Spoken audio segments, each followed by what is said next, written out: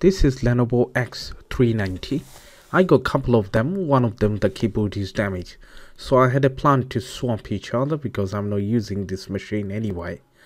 Alright, and that is the actual look. Alright, so I thought it's going to be like ordinary keyboard replacement, but it wasn't. I'm going to show you what's the difference is. So this keyboard actually comes with right, left, and the center key. Alright, and under the right and left key there are two screws which is hidden underneath the tab. So it's very easy to forget about this tab, and if you pull it, you're gonna damage the existing keyboards and you wouldn't be able to replace the keyboard. Okay, so let's show you how I done it. So first of all, you need to take out the back cover. As you know, ThinkPad is always funny with the back cover. It seems pretty easy, but it is not. So first of all, you need to unscrew all the screws that you can see. Remember, those screw doesn't comes out, is going to be locked down to the actual back cover. All right, and first we're going to try from the side way, and then the front, and from the back also we need to play with it. I know a lot of people, they claimed before like might be the back cover or all the anchors are broken, but it is not. So what you have to do is you just need to push it from that side little bit with the spudger, so it's going to come out easily, as you can see. All right, so once you remove the back cover, you're going to see there is a kind of anchor. That's the one kept holding into the actual laptop.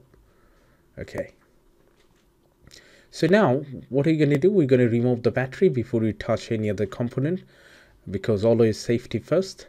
So there is a pull tab. If you just pull it, it's going to disconnect the battery, and if you just wait for a couple of minutes, it should be fine. Alright, by the way, this keyboard panel doesn't have any screws from the back motherboard, so don't worry, you don't need to remove any screws until now.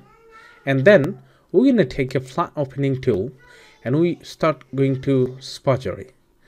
So first of all, we're going to take out these two buttons, the right key and left key. Okay, lift it up exactly the way I did, so you're not going to break anything, but if you follow the different procedure, you're going to end up with breaking things. Once you remove these two tabs, you're going to find there are two screws just underneath.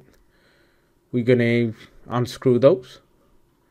We're going to leave it on the side way, we need it later on. And there are two silver screws, one at the left, another one at the right.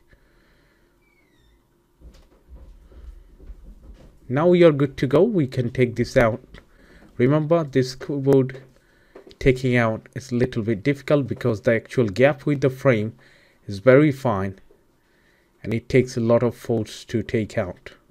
Follow the same procedure, you're not going to break it, and I'm going to show you after I pulling this out. There is no damage.